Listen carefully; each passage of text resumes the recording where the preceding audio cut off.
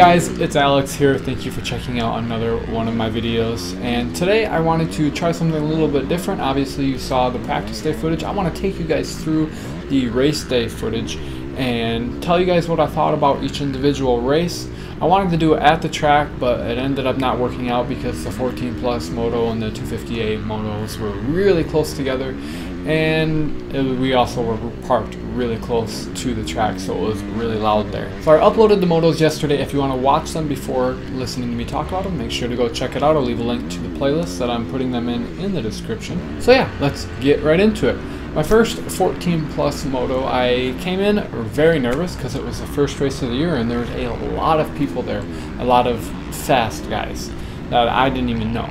And so I got arm pumped pretty much instantly. I was not able to ride like myself. Actually, my first two motos were pretty bad.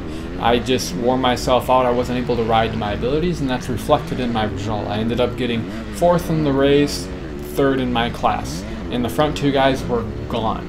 And I knew I had no chance of getting them, so I didn't really push the issue to try to get the guy that was right in front of me because I knew he wasn't in my class. So I ended up finishing in 3rd in that race and wasn't very happy with it.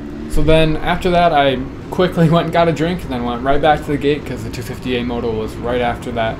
And so there's a pretty big name guy that's known very well in the community, Trevor Rar. And I've rode against him before. I've never raced him, but I knew he was very fast and he would be very hard to beat. I also knew that he raced A-class in D14, which means he is the real deal.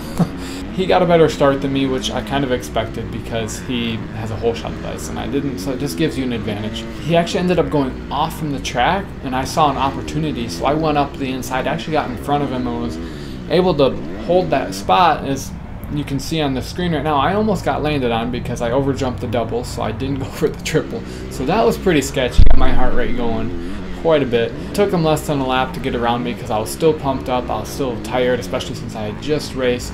So once he got past me, I didn't have anything for him, so I just kind of backed it down a little bit, just made sure I stayed in front of the B-class guys and just rode the rest of the race. It was pretty boring. And then after that, I had a pretty long break until the next moto, which would be 14 plus moto 2. And obviously by that point it had gotten dark, the lights came on, so it added that new feel to it. And I started feeling a lot better. My nerves weren't there. I already felt like I had blown the day, so I didn't really care. I was just out there to have fun, and that ended up reflecting in my riding. I got a okay start, but I was able to pass a few guys, and I ended up in 2nd place, behind one of the guys that had beat me in the first moto. The guy that had won the first 14 plus moto, he actually didn't show up for the second one. I'm not sure if he had crashed in one of his other classes or something, but he wasn't there, so it was just me and this KTM. And I kind of expected him to pull out a little bit because they pulled out so much in the first moto, but I was actually able to keep up with him and close in on him, and almost had a bit of a battle there, but I just ran out of time and I wasn't able to put in a final push. But yeah, I was pretty happy with how that moto turned out compared to the first two, and I was really looking forward to my second 258 moto, which of course I had to go grab a drink and then I was ready to go line up again.